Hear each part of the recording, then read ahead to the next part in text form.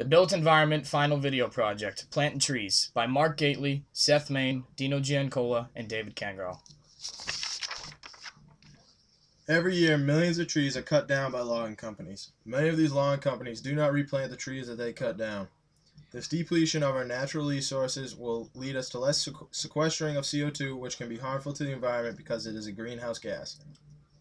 This man and some other loggers have no regard for the value of trees and our environment.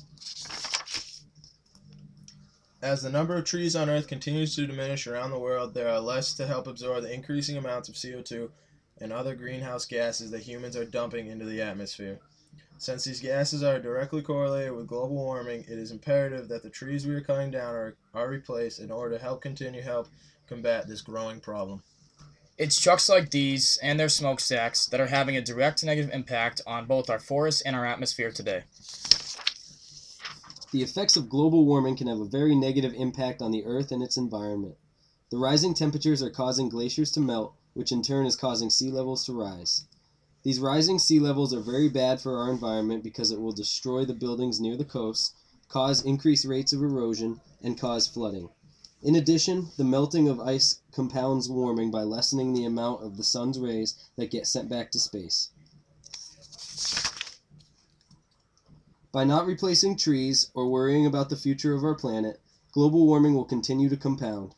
Once it does, it will be much harder to reverse the effects, and the Earth will be inevitably doomed.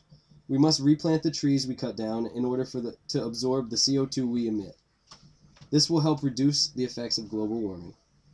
We wouldn't want tsunamis like this to ruin a city that we live in, would we? By continuously replanting trees after logging companies cut them down, we can slow down global warming while also allowing for more tree products to grow. These new trees will allow for us to have more wood, lumber, paper, and other tree-based products, while also performing reforestation. We have to replenish our natural resources and create a more sustainable environment for ourselves and for future generations to live in.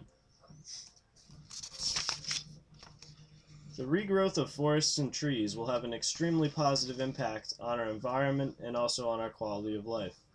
Without global warming, excess CO2, and deforestation, people can look forward to a positive and sustainable future that will last for generations, all simply because of replanting trees. Everybody, including you, should replant at least one tree in their lifetime, because every little effort counts. The end.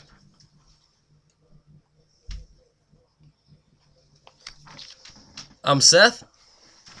I'm Dave. I'm Dino. I'm Mark, and we approve this message.